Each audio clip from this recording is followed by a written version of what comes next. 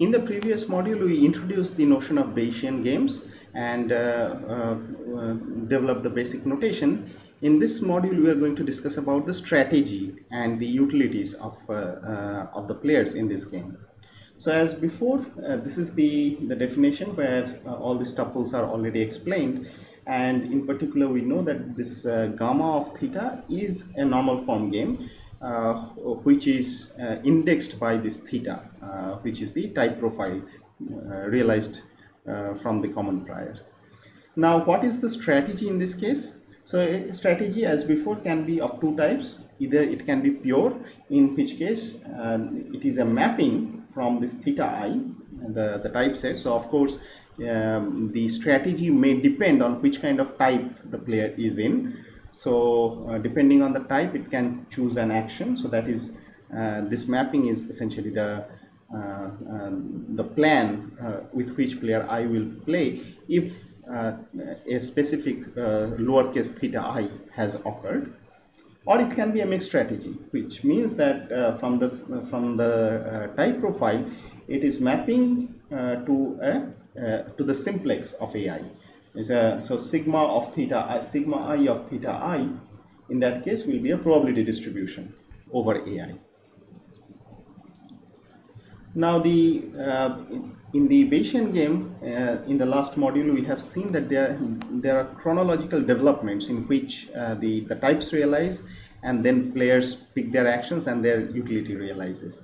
So based on that, we can define that these players, where they can experience their utilities. So they can actually experience their utilities in two stages, whether they observe their type or they do not observe their type. So we will call this the utility which is realized before observing their own type as the ex ante utility for player I. So what does it mean? That because the type has not realized, even for the agent itself, the utility is an expected utility over the whole theta vector. So let us read this from inside out. So ui of a specific sigma of theta. So this is actually sigma 1 theta 1, the top the vector of all these sigmas theta n, this one, and similarly theta is the vector of all theta i's. So once that is given, you know what is the utility there. So these utilities are, if there are mixed strategies, so these are expectation with respect to those mixed strategies. So which is expectation with respect to this randomization here. But at the same time, these thetas are also unknown. They are also random variables. So we'll have to take an expectation with respect to that theta. So, but in this case, we are taking the expectation with respect to the whole vector theta, because player I also does not know what its own type is. Contrast this with, so just to expand this out, you can actually write it in more explicit terms so that you can understand what is being denoted here. So this term here is the result of the randomization over this delta of AI. Right? So for each player, this number is actually being picked from AI, and then delta of AI, and then you take the product over all these players who are in N, and then summing over all possible pure strategies. Right? So this is, if you read it carefully, you already know this is the expansion of the mixed strategies. Now after that, you take the expectation with respect to theta.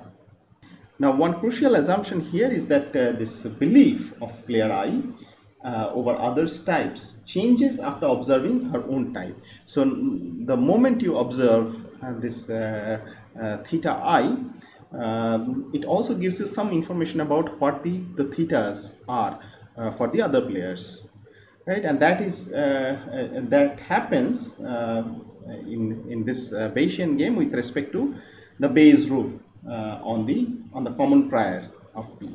So this is very simple. I mean, this is just rewriting the Bayes rule. You look at your own type, and then you have a perhaps changed probability distribution over this theta minus i's, right? So here you can see that this positive marginals assumption is crucial, because if there are certain types for which the marginal probability is 0, then you cannot define it. The conditional probability is undefined. So therefore, to define this conditional probabilities, we need the marginals to be positive. Now, based on this, the changed belief of player I when he observes his own type in theta I, we can define this X interim utility, which is the expected utility after it has observed its own type. So for player I, it will be theta I, right?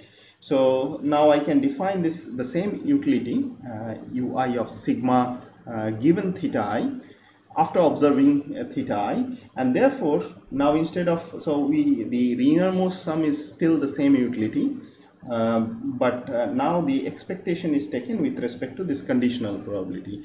The conditional probability given theta I, the distribution is over theta minus i's. Only for a special case where these types are independent, so in which case you can actually write this as P of theta minus I, because you don't get anything different when you condition over theta i's, and then observing theta I does not give you any information about theta i's. Then both these utilities become the same. But otherwise, there is a very obvious relationship between these two utilities. You take the probability, so this is the X ante utility, and this is the X interim utility for player I. All that you need to do is to take the expectation with respect to theta I to get the X ante utility. So let us look at some examples to explain the idea of this Bayesian game. So let's say there are two players, one of them, player 1, who is a seller, and it has a type which is its private information, that is the price at which he is willing to sell. So any price, if someone is willing to pay anything lower than that, then he will not sell that object. On the other hand, buyer has a type which is the maximum price at which he is willing to buy. So anything more than that, he will not buy it. So now for simplicity, let us assume that both this type are actually coming from this set which are set of integers from 1 to 100. Similarly, the actions that these players can pick can also be the same set of numbers. So this we will call as bids. So the seller says that I want to sell it at a particular price. Buyer also says that this is the price at which I am willing to buy. And then certain things happen. Of course, we know that if the bid of the seller is smaller than or equal to that of the buyer, so buyer is actually telling a higher price and seller is telling a lower price, then the trade will happen, and that the trade will happen at a price which is the average of these two bids. In the other case, when seller's asking price is actually larger than the maximum willingness price of the buyer, then the trade will not happen. We know this from experience. Now let us assume that the type generation is independent. So all these theta i's are independently generated and uniform over this sets theta 1 and capital theta 1 and capital theta 2. So every number here is equally likely to occur. So therefore you can write the conditional probability, which reduces to just the unconditional probability, which is 1 by 100 for all theta 1 and theta 2, and similarly the same thing is true for all for player 1 as well.